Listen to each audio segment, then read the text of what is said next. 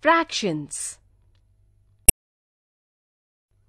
Hello children, how are you all? We are fine, teacher. Very good. So today I will teach you about fractions. Children, observe the shapes shown here. Each shape has been divided into 2 equal parts. Each part is 1/2 of the whole.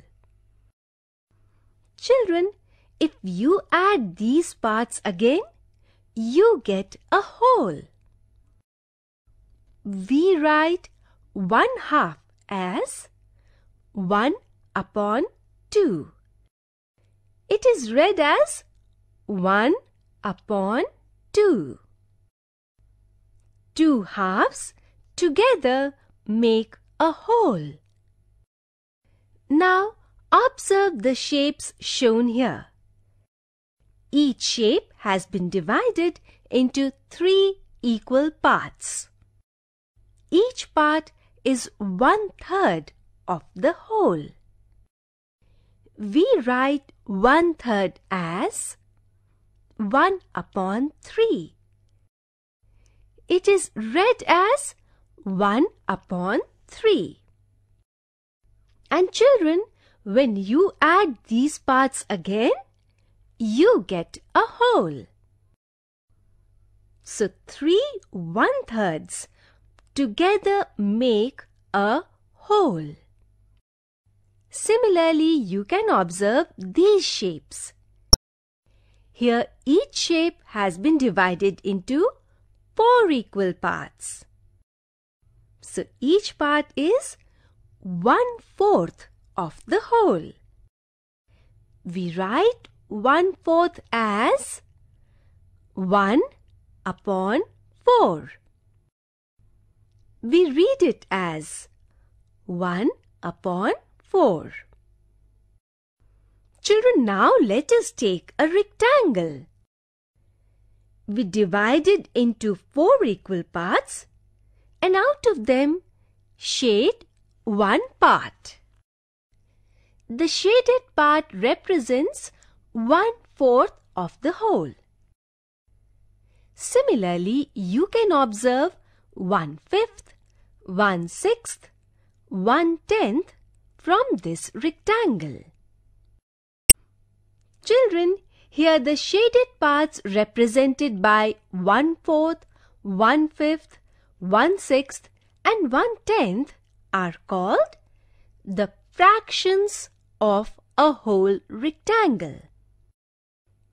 Now here you can see how sometimes shaded portions represent more than one equal part from the whole. Let us divide a rectangle into 3 equal parts. Here out of 3 parts, 2 parts are shaded. Therefore, shaded portion represents 2/3 of the whole.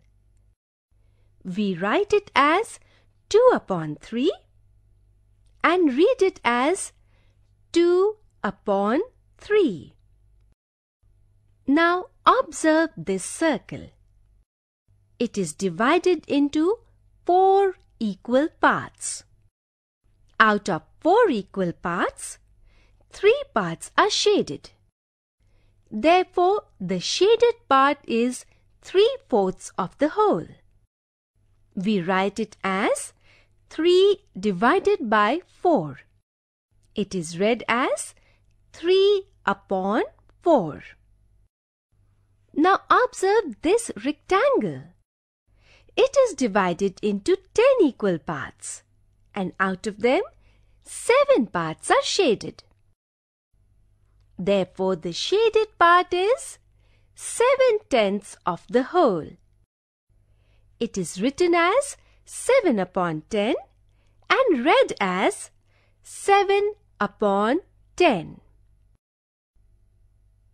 So children, we observe that a fraction is a number that names 1 or more equal parts of a whole or a region. We can also observe here that a fraction has two numerals. Both the numerals are separated by a small horizontal line called the fractional bar. The numeral above the bar is called the numerator, and the numeral below the bar is called the denominator.